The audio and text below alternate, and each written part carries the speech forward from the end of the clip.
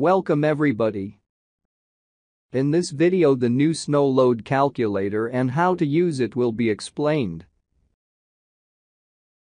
In this video, snow loads will be calculated according to Eurocode 1, and calculated loads will be applied to a model using the load editor. As you all know, Part 3 of the Eurocode 1 describes how civil engineers need to calculate snow loads. Snow load calculations are located under Loading tab in the ribbon menu. When you wait on the command, the hint window opens and provides information about the use of the command.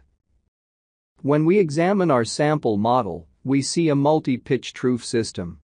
At the same time, the roof is surrounded by parapets, and the structure includes a canopy. Now let's open the snow load calculator and examine how the calculations are made. There are two sections in the snow load calculator called geometry and load cases. In the geometry section, there are the settings that the code wants us to apply regarding the entire roof system. At the same time, we can determine the snow load parameters from this section. Then, ProtaStructure presents the drifted and undrifted snow load values in the load cases section by making the necessary calculations, and we can take these values and apply them to the building model. Let's go to the geometry section and make the geometric settings in the sample model. The snow load regulation has classified roof loads into 5 different categories: monopitched roof, pitched roof, multi-span roof, roof abutting and close to taller construction works, and cylindrical roofs. Sketches of the roofs are also included in the preview window. Let's choose a multi-span roof system in accordance with the sample model. Then let's set the geometric settings as 1000 cm 500 cm roof height 150 cm. Similarly, we do the same for the second roof. Here, too, we have a roof with a height of 150 cm. The slope angles of the roof are calculated automatically by the program. As we continue, we see the canopy, obstruction and snow fence options. Hint buttons have been added to show how to activate these options. By pressing the hint button, we can explore the necessary directions. For example, exceptional drift must be included for the calculation of canopy loads. So we should activate the accidental design in the lower right corner and check the exceptional drift case here. Then we can adjust the geometric placement of the canopy by selecting the canopy. Let's determine the settings of this canopy, which is 400 cm below from the roof and 300 cm wide. Then we move on to the obstruction option. Obstructions may be a chimney on the roof, a construction or any equipment, and in these cases, there will be snow accumulation, so we should include them in the calculation of drifted snow loads. Here again, we can calculate the drifted snow load by adjusting the options such as position height and width. We also remove this option, as our example model does not have an obstruction. As we continue, we see snow fence options. Since there are parapets on both the right and left, we set these settings. As we continue, we see the snow load parameters section. Firstly, we need to set the exposure coefficient, CE again, on the hint button. We redirect to the table in the code regarding this coefficient. Here we see the CE coefficients for the windswept, normal and sheltered regions. Let's set it to 1 in the sample model and continue.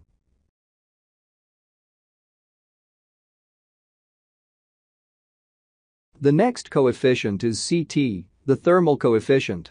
According to the code, the heat coefficient can be taken as 1, except for instance, some glass-covered structures.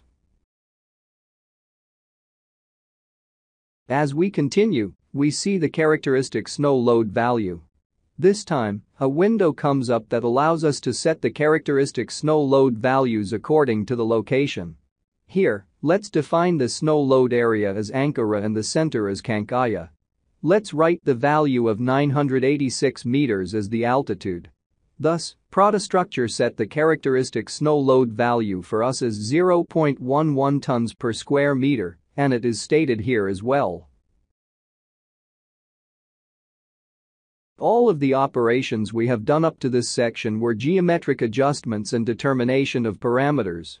After this stage, ProtaStructure made the calculations taking into account the necessary shape coefficients and specified the loads that should be applied in the load cases section. Here we see the cases of undrifted snow load and drifted snow load. In case of undrifted snow load, we see that 0.88 tons per square meter area load should be applied in the first, second, third and fourth regions of the roof. When we look at the drifted snow loads, we see the snow drifts in the second region and third region of the roof as triangular distributed loads starting from 0.3 tons per square meter. We see the canopy load as a triangular distributed load starting from 0.55 tons per square meter, and we see that the drifted snow load due to the parapets should be applied as a triangular distributed load starting from 0.30 to 0. After this stage, we can get the calculation reports for snow loads. When you press the report button, a detailed report will be produced, including the shape coefficients used. In this section, we can see the undrifted snow loads and the drifted snow loads in detail and examine the shape coefficients from this section. We can save the report as PDF or Word. The report will be saved to the reports folder located in the project files. We can keep the saved report open in order to look at the load values during the loading phase. Let's minimize this window and close the report window. After this step, we can close the window with OK.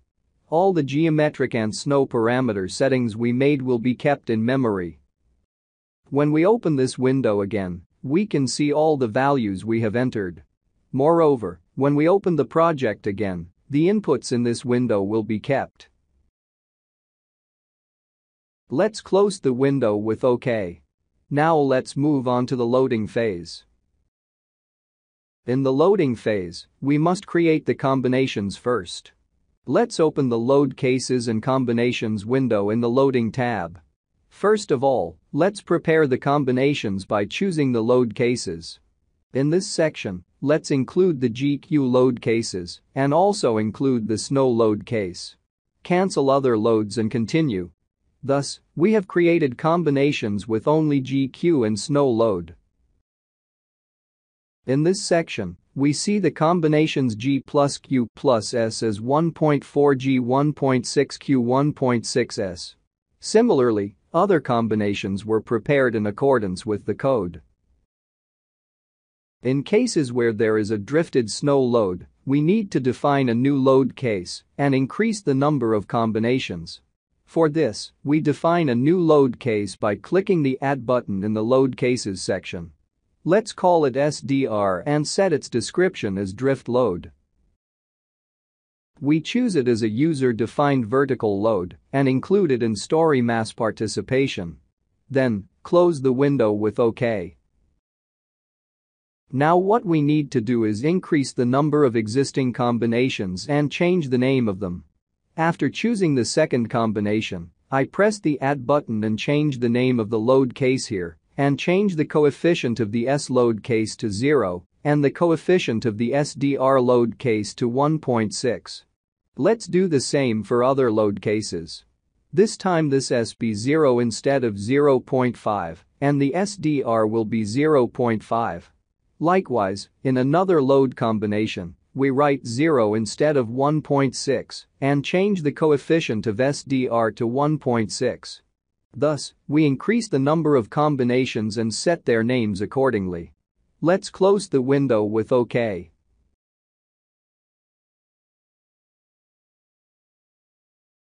After creating the load combinations, we can now start the load insertion on the claddings. For this process, we first open the Load Editor in the Loading tab and enable the roof claddings to be displayed. In this interface, all objects on the selected floor are displayed. Therefore, what we need to do first is the simplification of the facade cladding.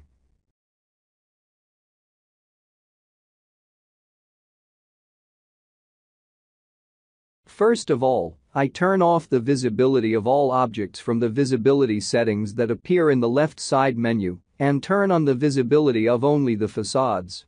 Then, we set the image to display only the roof claddings and select only the cladding objects on the roof and perform filtering. After this stage, when we start the loading process, we must assign the undrifted snow load case. When we return to the report, we see that the undrifted snow load magnitude in this section is 0.088 ton per square meter. This loading is uniformly distributed over the entire roof cladding. Let's go back to the load editor and run the area load command and determine the load magnitude as 0.088 ton per meters square in the load properties section.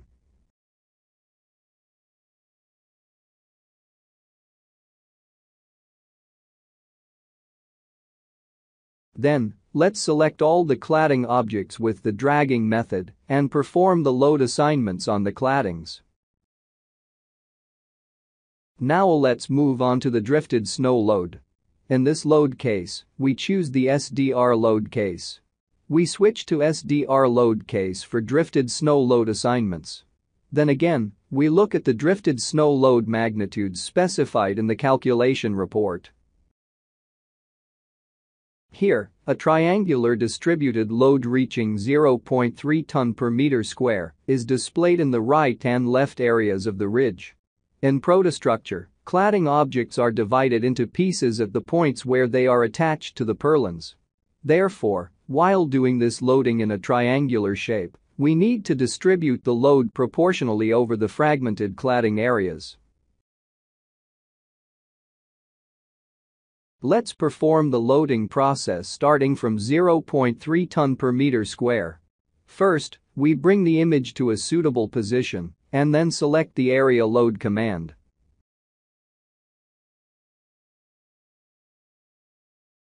In case of SDR load case, when we select the area load command, we enter 0.3 ton per meter square as the load magnitude and we distribute the parts in a suitable way. For example, let's do a similar operation in the second frame on the left side of the ridge, similar to 0.3 in this region. Then I reduce the load a little to 0.2 and do the loading on the other parts. Similarly, let's perform the loading process in 0.1 ton per meter square.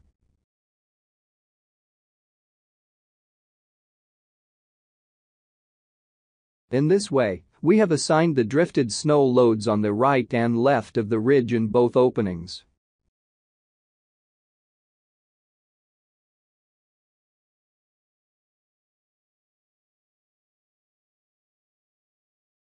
When we go back to the calculation report, this time we see that there are drifted snow loads in the areas to the right and left of the parapet.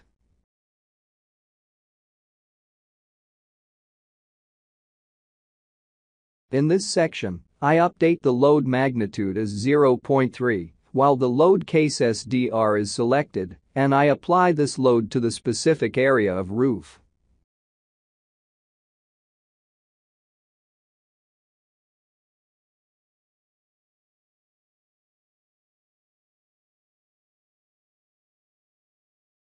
Since there is a symmetrical formation on the opposite side, we choose this section as well. In the same way, let's apply an area load of 0.2 ton per meter square. Let's apply an area load of 0.1 ton per meter square and apply an area load of 0.05 ton per meter square. In this way, we have assigned the cladding loads. Let's close the window with OK. Now let's assign drifted snow loads to claddings of canopy. After selecting the cladding objects, we select the load editor by right-clicking. Here again, we will load as of area load. To see the load magnitude to be applied, I open the calculation report and look at the section about the canopy. A triangular distributed load of 0.55 ton per meter square appears. I go back to the load editor and select the area load. In case of SDR load, we perform 0.55 ton per meter square loading in this section as well. Similarly, in this part, we can perform a load distribution close to the triangular form with the load reduction process. Let's close the window with OK. Up to this stage, we have examined approximate methods and area load assignment methods on claddings. If you wish, you may apply drifted snow loads on the roof beams as an alternative. However, in this case, we should not forget that the purlin design will be affected since we do not define the loads on the claddings. Let's open the load editor from the load menu to assign loads to the beams. Then we filter the image so that only the roof beams remain.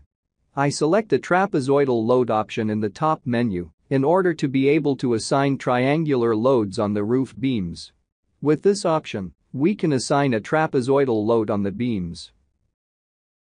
In order to convert this trapezoidal load we added in the form of a triangular distributed load, we change the settings in the load information section after selecting the load. In this section, loading may be done by specifying percentage or length. Let's use the % option. Since we will assign load from 0 to 100%, we write the value 100 in the second line. In terms of magnitude, if we remember that the axis distance of the beams is 5 meters and the area load is 0.3 ton per meter square, a magnitude value of 1.5 ton per meter is required. Here I change the magnitude to 1.5. Then we set the values in the third and fourth rows as 0 and press the update button. In this way, we can obtain a triangular distributed load. If the direction of the load is reversed, we will need to change the places of the values in the first and second lines. After selecting this load case that we have created, we can paste it on other beam objects with the copy option. With this method, we have made loading on the beams much more accurately.